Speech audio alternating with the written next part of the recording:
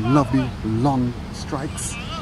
So the field for Andy Mohammed, square leg, mid wicket, man in the cow corner boundary, man in the long on boundary, backward point, third man, extra cover, man in the cow corner, extra cover boundaries, face, feet, comes up also, Andy hits it, high, hard, handsome 6 runs, out of the ground.